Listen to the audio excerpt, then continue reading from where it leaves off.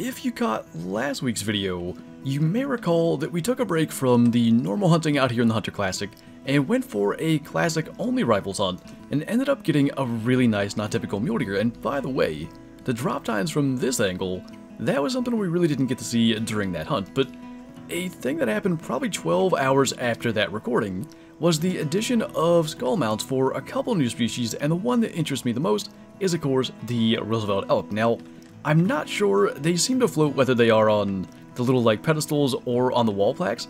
I don't know if they intend to add like an additional thing when you do the skull mounts on these. I think that would be really cool. However, we did get an elk bugle from inside the trophy lodge here, so we gotta get out there and try to locate that. That is going to be the main goal today, trying to get another solid elk for another one of the skull mounts, and maybe we'll mess with the different styles and see what those look like. But I can only assume that if we just kind of head out here and do a little calling, probably we can locate them. And while we really can't know for sure, I can only assume because this guy bugled not far from the lodge, this is probably the one we heard while in the trophy lodge. So running with the cable back bows still, and at least at that angle, elk aren't too bad to fairly consistently drop using that bow. Now we are still working towards 1,000 kills with it. I think that would be kill number 442 if I remember the stats correctly. A long way to go, but certainly a lot better than I think the 70 something that we started at a couple months back. Well, this is not what I thought was going to happen. We got a bugle from this guy, and he's just basically come all the way into the call and just started feeding here. But yet another solo bull, which on one hand can be kind of good if we can drop them in their tracks, because at least that means we're not going to be spooking off any others. The other side of that is, though, when we can call in a group, it's the potential to have, you know, 3, 4, even 5 bulls, and just better odds of actually running into a good one. So, unable to drop that one. The angle was a little bit odd, but I think it's going to be a lung shot. And honestly, had we aimed a little bit lower, there probably was an opportunity to slot that into the heart, but it is a lung shot, so he shouldn't be going too awfully far here. And in fact, he really didn't go all that far at all. You can still see the first blood track, kind of towards the top half of the hunter mate there. So, lung, liver, or something, I have to assume. Single lung, I'd imagine he would have gone further. So we'll see what this says. It was just right lung. 2-minute wound time, I mean 100, maybe, meter track? Not all that bad, but hopefully going forward, as we've actually kind of gone back towards where we shot the first bull, maybe we can run into some better ones. One thing that has absolutely become clear over the last couple months of trying to get a 400 scoring Roosevelt elk is that this area by this tiny lake on the east side of the map has become one of the best areas for elk, and really ever since they changed up the herds where you could get bulls and cows in the same herds. However, this tends to be about the quality of bulls that we get. 35 to 80, and I think that said 60 to 105 appears to be the best we got. You can hear all kinds of elk walking around, all cows, and I guess if there is a plus side to this, it is that we've called them all in. They've been walking around the base of the tree for probably 5-10 minutes by now, and what we'll probably do with this is try to take this guy. At least we can make that shot with the cable back. And by the way, I think I've said this in previous videos, but that has been probably the primary way that I've been able to get a lot of my cable back harvests, just by going for those underneath the stand shots. But we'll pick up all these tracks, at least try to know what not to call in later, because again, since bulls and cows can be in the same herd, just hearing a cow call can be enough to try to call them in and see if any bulls come with them. So we'll get all these identified so that we hopefully do not call in those herds again, and maybe that'll help us towards actually getting a better one. Now we may be on to a little something. 442 500 kg is the max weight for Roosevelt elk, and a new trail. So there's 2 ways this could go. As we kind of move along here, I want to stay on that trail for a moment. You see all these tracks here that are no doubt from the same herd as the max weight bull. There's also a cow that seems to be by itself. It came in and I just kind of went around it. I don't see any of these tracks lighting up with the current trail, so most likely the bull that we just heard is not with the one that left the max weight track. So what we'll probably do is continue moving forward. He was right at the edge of our render, and as we keep going, we'll see if we can get the max weight track again, just so we have it. This guy should be coming in now. We don't really need to worry about his trail as much. But the problem is, as we've clicked off, finding that track again as we go this way might not be the simplest thing. And that may have been a good move. I think this is the one that called. 315 to 360. And if we can make a drop shot here, that would really save us a bunch of time. Now, the thing is, as he's kind of walking into stuff, tough shot, able to make it there with the cable back. And the only way we can know this for absolutely certain is to identify the track and not pick up the bull, which maybe we can do if we kind of look to the left. New trail. So that's not the one that called, nor is it the max weight one. I actually see a little cow over there just kind of peeking up over the hill. So let's not pick this up yet. There are definitely more coming in. That one's not half bad either. Not as big as the one that we just killed, but he's pretty decent, similar frame, 275 to 320, and he is, I'm gonna say again, due to the weight estimate, not the one that we had the track from. Another bull down to our left. By the way, we are really not that far from the outpost that we started the hunt at again. He is getting ready to spook, but at least we can drop him. And I still think, just because of the fact that we never did get a track from the one that originally called, this is probably not the herd that had the max weight bull. It could be, hard to say, but at least based on what I'm seeing here, not incredibly obvious. Now, this is a rediscovered trail, one that we apparently had one track of. It could be the max weight one, maybe? It's really unlikely. He's actually too low. It cannot be that one, so I don't know which bull it is. 309 though. And then the bigger one sticker here that's gonna hurt, but everything else looks pretty solid. Double lunged him actually at 354.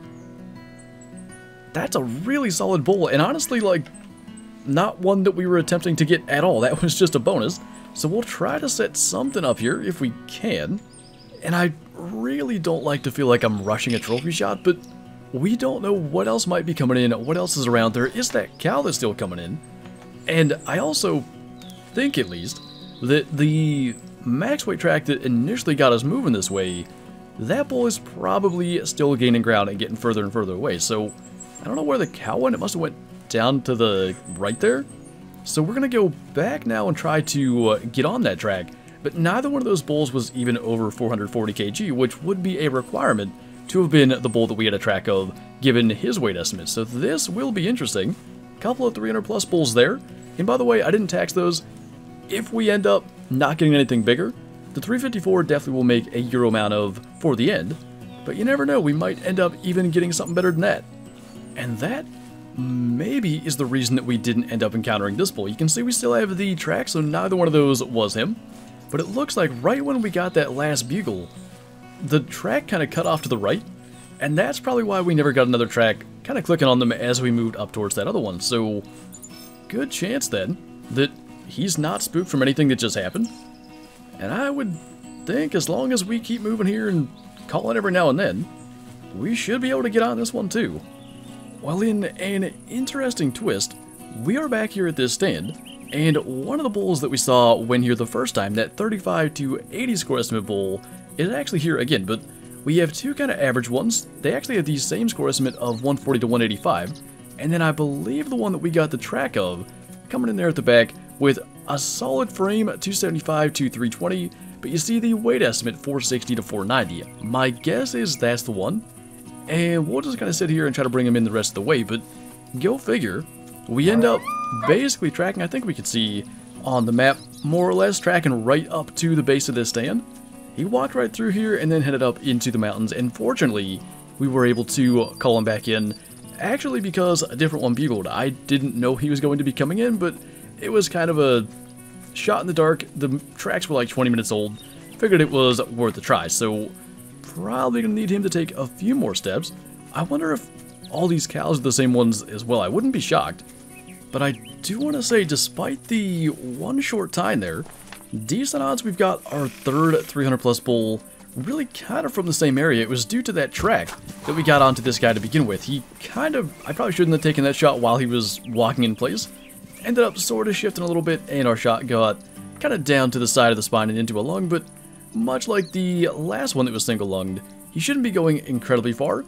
Camelback bow skill level 12, by the way, not bad. So let's go ahead and pick that up, and we'll kind of head up into that area. And it got a little bit chaotic when there were two 300 plus bowls coming into the same spot where we got our 350, but one thing that I've been wanting to mention with these skull mounts, and particularly with the elk skull mounts and hopefully future deer skull mounts and stuff like that, ones with antlers I guess is what I'm getting at, I think that's really going to allow a lot of options when it comes to customizing our trophy lodges. There were 3 other new species, I think it's polar bear, grizzly bear, and wild boar. But antlered skull mounts, I think it's just going to allow us to do so much more with the already existing space in the lodges, so that's super cool. I don't know that we're going to be doing a bunch of Euro mounts with the bulls we get today, but I guess we could just to kind of show what it could look like. But anyway, after what was a pretty slow start, our third really solid bull down, I mean you can see it's just to the right of the spine there. You can kind of see like the lighter, there's a line that really runs right along the spine. But anyway, that guy left lung at 6 meters, obviously 310, making him our second biggest bull of the hunt, so not a bad deal. Don't think we'll trophy shot that one either, considering we're on the side of the hill, but it is 9 o'clock in game now. I mean, we really haven't gone anywhere. As you can see, we've just been going in circles, tracking stuff, all that. I think what we'll do is I want to get up into here before we're done. So maybe we'll just fast travel to here and kind of come back this way. I like that idea. It's a little bit different than our normal strategy. So let's see if that ends up with any different results. We also are in... Hey, that actually kind of worked out. We also are in a blacktail competition. It's, I think, one that we were in not long ago. Your lowest scoring blacktail buck is your entry. And there's blacktail in this area, so we could maybe kind of kill 2 birds with 1 stone here. It is getting incredibly tempting to just make Euro mounts out of what is now the 4 bulls that we've had with really solid frames and just try to kind of see what that's like in the lodge. Strongly considering it, although it'll be fairly expensive GM-wise. As far as I know, the costs for a skull mount versus like the full body or a shoulder mount are all the same. If it was cheaper to just do the skull mount, I'd really strongly consider that. We just did the exact same thing again, so have to do a little bit of tracking. But I think that could be a cool thing to kind of compare them. If they didn't have the... Oh, maybe we got liver that time? Because he went nowhere. But if they didn't have the kind of floating aspect right now, that would definitely be something I'd like to do. I still kind of hope that they're intending on adding another piece that attaches to the pedestal or the plaque that the skull kind of rests on. That is something you'll see often done in real life, and maybe that's why they float away from the surface that they're supposed to be on right now. But what is now going to be our 4th bull over 270 anyway. This guy, I think, had a max of 285. Again, with the start that we are having, struggling to even top 200, this is certainly a welcome sight, even though he will be our 4th best bull. That was lung liver, 271, so barely our 4th over 270, but he did indeed eclipse that number. And yeah, we'll try to, I think, kind of go up and around like this, and then head south. I swear this happens once per hunt on Red Feather. We always have a cow moose that walks right to us with no calling and decides to charge us. At least we've shot something that's not an elk today. Hard shot, which, again, interesting we can do that, no problem with the cableback, but struggled from a stand in a more controlled environment with the elk. But anyway, not a whole lot going on up here in these mountains as we head kind of towards this little chunk of the map, which tends to be good for blacktail and elk specifically. So I'm hoping to encounter something down there, maybe other than a charging moose. That entire area really did not end up panning out, and I've actually ended up fast traveling again to a spot that sometimes has elk, but often has whitetail or blacktail, and we do have a whitetail buck coming in, so this time at least, we can make that drop shot, and my best guess is that probably the elk are maybe starting to rest a bit now. So we'll grab our whitetail buck real quick and see. That time we got spine 1, 107 score. And I think what we'll actually do is hunt our way back to the lodge. I do think we're actually going to go ahead and make a couple Euro mounts out of the bulls that we shot today.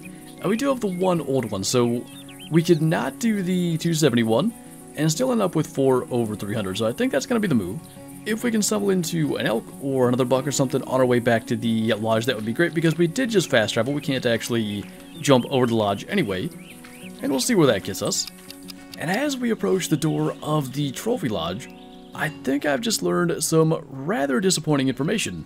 I went into the statistics to go ahead and taxonomize our elk, and you don't get the option of doing the skull mount. So I think the only thing we can do is take a look back at this one. I'll maybe see if I can come up with a different way to do it, but best I can tell, you're kind of forced into just the full body or shoulder mounts. Unfortunately, it does appear as though from the stats page, we can't actually choose to do the skull mounts, so that's a bit of a bummer. I would have loved to at least gotten that 350 mounted. I mean, this guy here is 375, very similar frame, just with one extra back tine and a couple of stickers. So it would have been something like that, but obviously on the skull. Now, I went to single player just to be able to switch it up. We can at least check out the styles. So there's the natural that obviously doesn't have like the nice bleached effect. There is the decorated, which, to be honest, on an elk skull doesn't look too bad. And then we head back to the bleach. So there's the three options there. I really wanted to have them all up there. Had I known that or considered that, I would have just mounted them as we went along, but I guess if there is one plus, it saved us some EM over GM by not taxing them all. So I guess in the future, now we know that if we want to do a skull mount, that we'll have to do from the harvest screen. But I will say, hopefully down the road, we see blacktail, mule deer, whitetail. Honestly, the idea of doing a Euro mount on maybe like a slightly smaller knot tip or even a big one, and then having those placed on, you know, the little spots like this, I just think that adds so much more potential for these lodges. And the other thing that I'm really looking forward to, we can actually move things around now because we are in single player. So I think it's the small plaques where the skull mounts go. So if I can go to the small round platform, take this down, now I'm not 100% sure, but I think because this is a small plaque here, we can throw that axis deer we shot for the Summer Fiesta missions on here right now. Something has happened. I can't move our elk skull mount at all, but I know we put it up here during the stream where we shot that initially, so I think the skull mounts can also go on like the smaller plaques. So maybe there's something going on with them. I'm going to see if I can find anything out, and if I can, and if we can still end up doing the skull mounts for the bulls that we shot, we'll have them in here. But worst case, at least, you know, nothing was like 400 plus that we can't tax, and honestly a 400 plus we do in the normal way anyway. But I am looking forward to that, especially going forward, you know, 180 whitetail, stuff like that. Maybe rather than a rabbit in these positions, we could have a skull mount eventually, assuming those species get them going forward. But even with the elk, I think it's going to be cool whenever that's fixed and we can place it again, because as of now I don't think we can. But anyway, that was a really solid hunt out here on Red Feather. 3 bulls over 300, another in the 270s. And yeah, I mean, a 350 bull, especially when just trying to make some skull mounts, definitely a really big plus. But anyway, that is going to do it for this video. So as always, thank you guys for watching, and I'll see you next time.